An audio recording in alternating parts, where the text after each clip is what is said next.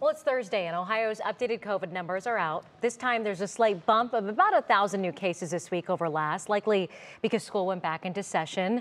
Meanwhile, the CDC just now voted to recommend the COVID booster. So let's go to Monica here because this is new news, just came down.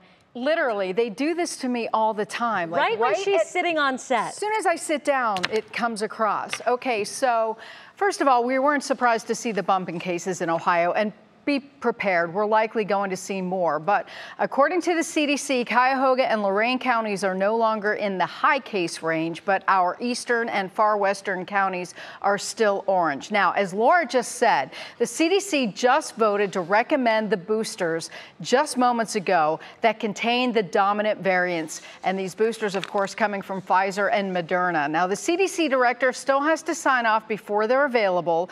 The board has been deciding who should get the initial doses. It's not a surprise, and we should know within minutes if the elderly and immunocompromised get them first. Now, to get one, you must have had your primary doses of the original vaccine, and your last shot had to be more than 2 months ago. Now, these shots are age specific, 12 and over for Pfizer, 18 and over for Moderna. COVID's not over. More than 400 people are dying in America every day from this.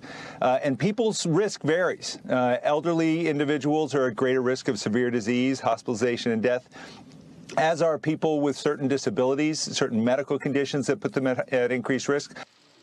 For the young and healthy who aren't around people who are high risk, doctors tell me they could reasonably wait until October or November before getting the boost to be prepared for the holiday season. So that's something for other people to consider. Meanwhile, get your flu shot still. Okay, so there's a lot of people in this community who are saying, maybe I won't get it. Are these boosters really needed for my kids, for me? What's the answer? You know what? I think it's a personal choice. But one thing we do not know yet is how well they will work. We can expect somewhat of a COVID surge as cold and flu season ramps up. We know protection is waning from prior vaccines and even infections. So I think a lot of this is going to be personal choice. But those who are vulnerable or those who care for the vulnerable, doctors say truly it is better to be safe than sorry. I got to give you a clap because literally the news came down.